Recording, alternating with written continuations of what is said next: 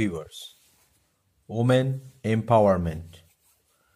This is a great honor for me to be here with you, and I would like to thank all of you for giving me a chance to deliver a lecture on women empowerment. India is a vast country.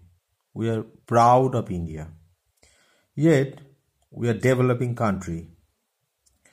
Development of a nation depends on the development and empowerment of men and women. Gender equality is the first step to bring women empowerment in India.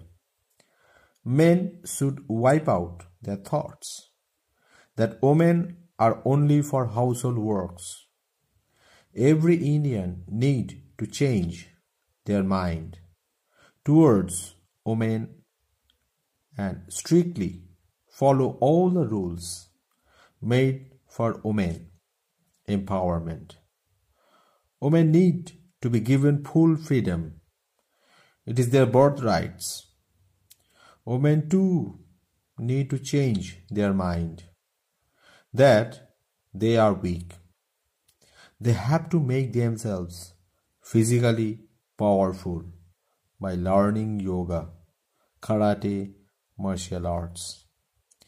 Once again, I would like to thank to all of you for your patient hearing. Thank you.